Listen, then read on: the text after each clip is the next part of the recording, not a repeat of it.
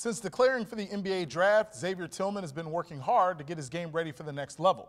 But it's safe to say his workouts have been very different than he expected. Mike Lissette explains why and how it's created a lot of unique challenges.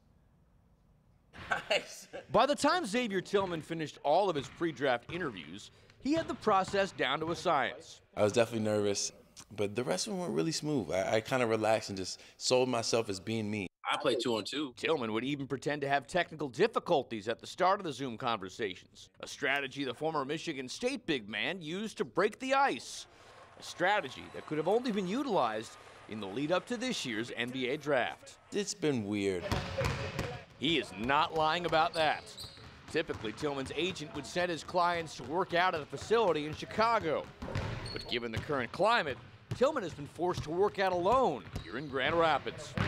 My agency having the expectation that I am getting the work in still, so they're kind of just trusting me, hey, you want to be a pro, you got to go get everything that you want. Preparing for the draft in the middle of the pandemic hasn't been easy, and he's had to make several adjustments on the fly. But despite the added challenges, Tillman is confident these workouts have prepared him for the next level. You'll feel it when you're working out, when you're kind of just going through the motions, but you can't, walk through it to get where you want to go. You got to push it every day. Which is exactly what the 6'8" forward says he did. Sure, there are still questions about his shooting, and that could push him into the second round. But this Grand Rapids Christian alum believes he'll be an asset to whatever team takes him. I'm the best defender in the draft. Regardless of big or little, I'm the best defender in the draft.